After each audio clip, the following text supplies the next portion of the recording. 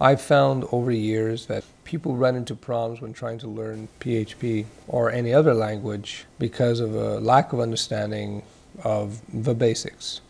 With that in mind, and I'm assuming that you've never written software before, you've never programmed before, I want to cover a couple key basics that I hope will make the process of learning PHP that much easier.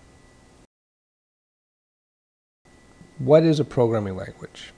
In a nutshell, a programming language is a written language that has its own special rules and special words that it uses that essentially gives instructions to a computer. It tells computers what to do.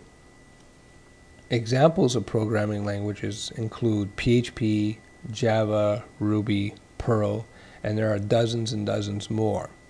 So the question that comes to my mind is, why are there so many different programming languages if they're all doing the same thing? The answer to that question is actually the same answer as why we have many different types of automobiles or cars. Why do we have sports cars? Why do we have Jeeps? Why do we have pickup trucks? Like automobiles, each programming language has something that it's very good at doing. Each programming language is designed to do a very particular task. So for example, PHP was designed from the ground up to create dynamic database-driven websites.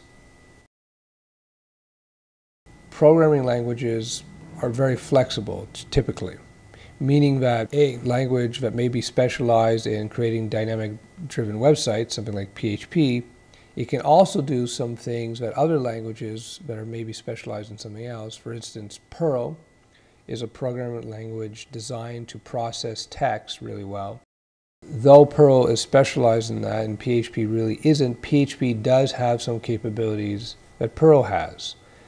And on the flip side, though Perl was not originally designed to create dynamic websites, you can use Perl to do that.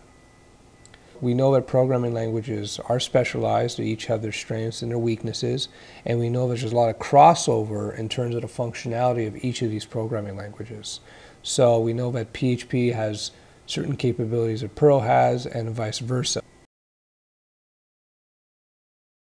With all this in mind, it's safe to say that once you've learned one programming language, like PHP, you're going to have learned a lot about many other programming languages.